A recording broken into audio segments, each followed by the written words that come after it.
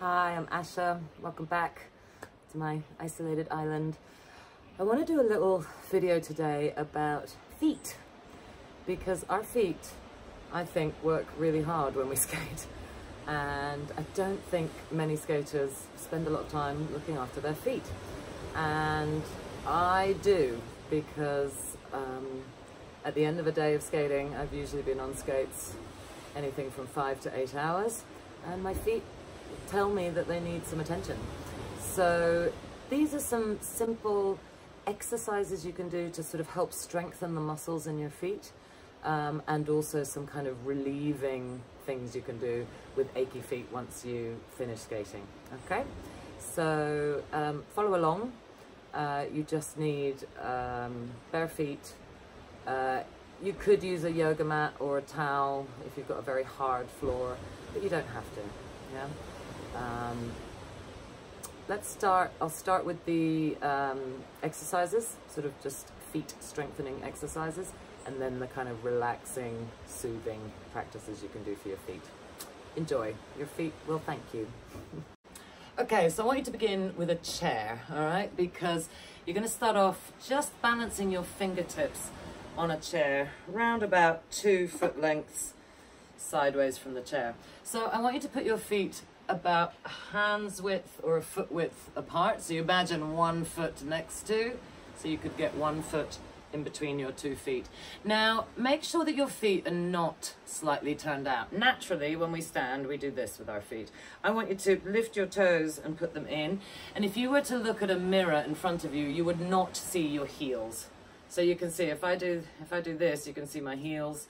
And here, the heels are directly behind your feet, okay? It will feel like your toes are in slightly. That's correct. Okay, so first of all, I want you just to lift up your toes and bring them down, okay? And every now and then, I'm going to show you these from the side. Lift up your toes and bring them down, okay? And now I want you to lift up your toes and try to place your little toes down first, then the next toe, then the next toe, and finally the big toe. So you'll sort of, and again, lift up, spread your toes as much as you can, and try and place little toe, next toe, and finally big toe. So now you should feel like your toes are more spread on the floor. So fingertips on your chair. Do not lean into your chair. Yeah, just the fingertips. And we're very gently going to rise up onto your tippy toes. Hold it for a few seconds and then down. Okay, and you're going down very slowly. Now I want you to strengthen, or rather, pull up your kneecaps, make your entire thighs and legs super tight, as in contracted. So up you go, and look, I'm here with my fingertips. I could tap, yeah, and I want you to really feel that you're just with the fingertips, just in case you lose your balance, okay? Now keep going. I'm going to just show you again from the side. So legs straight, and I want you to squeeze your thighs, your glutes, your calves, yeah? And then very slowly down. Okay, and again, up, okay, and down. So this isn't just a foot exercise, but it's a leg exercise too. Now when you feel like you don't need to hold onto the chair, you can just point your fingers straight down to the floor. Now what happens to most people when they try and balance in this position is that the heels go out, yeah? And by pulling your heels in and pushing down on the base of your big toes, this is how you strengthen the feet, right? So if that happens, and again, putting a mirror on the floor in front of you is really useful to show you if that's going to happen. So now I want you to stay up and see how long you can stay up for, right? So again, straighten the knees, straighten the thighs, squeeze the glutes, yeah? And see how long you can stay there for. Okay, you might be holding onto the chair at this point, that's fine. But keep testing yourself. Can you take your fingertips off the chair? Okay, good, keep going, one more. Come down and rest, and then straighten everything, really pull the legs in, come up and hold. Good. And again, you'll even feel, if you put your hand on your tummy muscles, you'll feel that your core is engaged doing this. Yep. And gently down. Okay. So now just give each foot a little circle at the ankle, one direction and the other direction, and the other foot. Great. Okay, so I'm just going to get my mat. I find that this floor is quite hard. So let's do a bit of flexibility work with the ankles. So let's go this way. So I want you to put your toes behind you, and I want you to stick your ankle out to the side, hold it for a little while, and then straight. So let me show you from the side. Straight, bending the toes the other way, and then allow the ankle to conk out to the side, and that should feel a nice stretch on this tendon along the side of the ankle, which often gets quite a lot of compression when we skate. Yeah, so again, now bend the toe a little bit this way and roll over the toes, forwards. Keep breathing, and then ankle out. Yeah, one more on that side, forwards. So really try and dig the big toenail into the floor. This is why a bit of padding can be useful if you're on a hard floor. And ankle out. Good. Okay, other foot. So, big toenail into the floor, straight ahead. You can feel those tendons on the front of the foot being stretched. And then gently conk out the ankle. Oh, that feels good. I've actually just been filming for a little while, so I find this is very, very nice after I finish skating. And again, so put the foot back flat. Yeah. Forwards with the toes. Sorry, the toes going backwards. Forwards with the foot. And then ankle out to the side.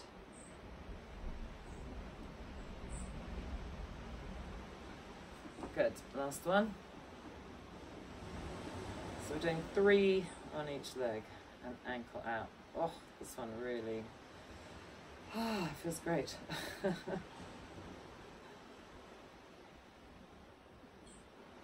Okay. So, I now want you to take the up that we did in the first movement. So again, feet parallel, a foot width apart, so spread your toes, put them down. So try and do this without a chair now, out of reach. So up onto the toes, and then down onto the heels. Rocking up, and rocking back. And again, the heels part, you can see I find it quite difficult, because guess what? I spend my life trying not to have my weight on my heels in skates. Whoa, there we go. And it's okay if you overbalance. That's part of the work. So you're trying to actually lift the whole ball of your foot off the floor, not just your toes. Yeah? And try and keep your knees completely straight for this. So straight. Yeah. Up and back. Up. And again, if your ankles are rolling out, push down on the base of the big toe. Woo. So you can see, for me, it's really the backward heel part is, whoa, pretty precarious. So take it nice and gently. Okay. Right, next part. Now that you're sitting on the floor, I want you to find a way that you can sort of easily hold your foot. So I find that one foot tucked under like this is pretty good. Some people might find one foot tucked out, or even in front of you like this. Whatever's comfortable for you, okay? So I want you to grab your foot with your thumbs on the top and your hands underneath. And I then want you to do this movement gently. So you're basically, you know, the fingers underneath are on the ball of your foot. You're just working on the ball of the foot area. So you're slowly, I don't know if you can see that, you're moving. And I find this, especially after lots of skating, and I'm now kind of really holding my foot. And I'm moving slightly across the side of the foot. And I'm doing this with my fingers into the base of my ball of the foot, which feels fabulous after skating. So I tend to do a bit of this. Feels great. Oh, nice. Change foot. So again, and just try to relax the foot. Okay, and I'm also bending the toes. I'm sort of doing this around the front of my foot. So curling the toes forwards also feels nice. It's just getting some mobility back into the feet. Yeah. Good.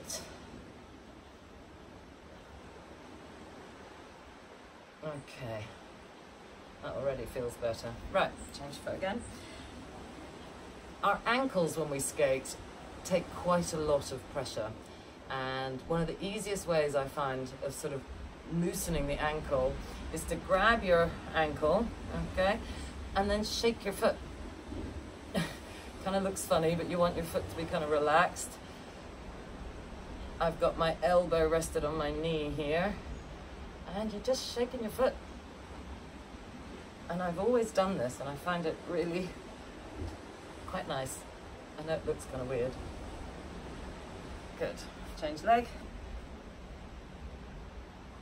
You look, my foot looks like a dead fish.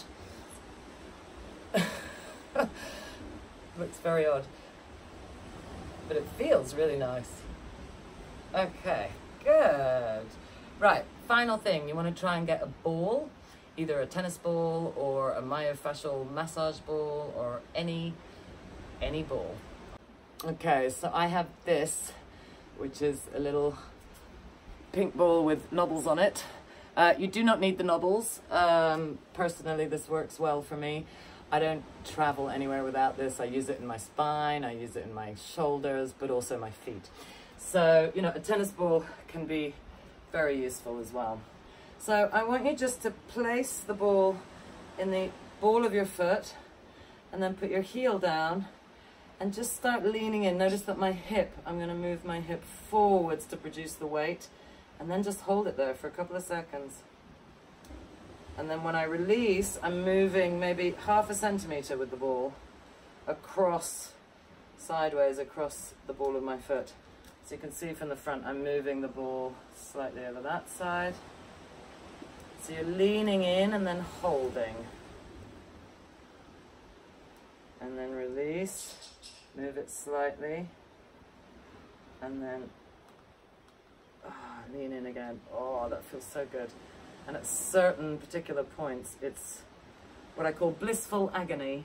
And again, oh. So finding those points, you know, and just to show you, I'm probably, you know, I'm moving the ball across the ball of my foot in different points, okay? So now take the ball, keep your heel off the floor, and just roll it along the length of your foot, sort of from one toe to the heel. Yep, and from the side you'll see. And again, this is going to roll all the way along the arch of the foot. Oh. And you can do this slowly. I do think slow is better. And try not to always get the same path. Go sometimes in the middle. This is more on the outside, little edge side, little toe side of the foot, big toe side of the foot. But this is fantastic for activating the fascia. So the fascia is all the bits in between everything.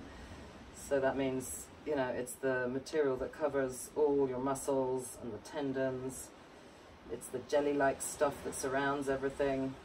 And often it's the fascia that gets dry and tight. And these kind of movements, oh, that feels fantastic. And then you can place your weight on the ball of your foot and just push down on the heel. And again, gently just move it a couple of centimeters, inwards or outwards. So you can see with this one, I'm putting pressure on one part, then in the middle, then on the inside. Okay? And obviously you're going to do that on both feet. Oh, that feels great.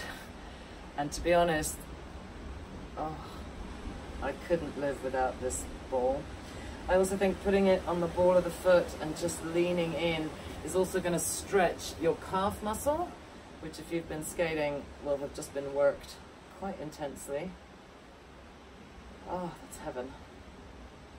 It's intense, but it's very, very therapeutic. Now, when you get to a point that feels really intense and either, you know, some people might say it was painful or discomfort, that's the time to hold and breathe. And see if you can gauge your way between discomfort and pain. I don't think it should be pain per se, but discomfort is totally fine. And a lot of people think discomfort is pain.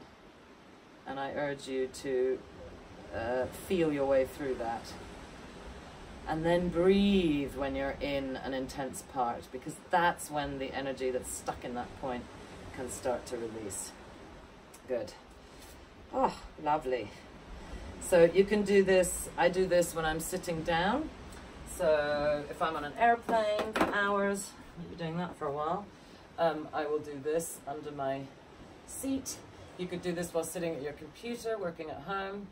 Yeah, and it's a really fantastic way to work your feet. So I hope that helps. My feet now feel completely different to when I started, and you know, they feel different and better. So do look after your feet. You want to have fit feet, and people rarely talk about feet being fit. And considering what we do with our feet skating, the fitter they are, the better. And obviously the more comfortable and relaxed they are afterwards, the better as well. So good luck with that. Let me know how it goes, and see if you can get yourself one of these massage ball or myofascial massage balls. You can get them all kinds of sizes. Something that's more or less the size of your fist. Really great idea. I might do some other tutorials about what else you can do with these. I spend hours every day with these, mainly because I get backache if I sit down. So I use these when I'm sitting, and then I don't get backache. So I highly, highly recommend them. Hope that's helpful. Let me know how your feet feel. Take care. See you next time. Bye.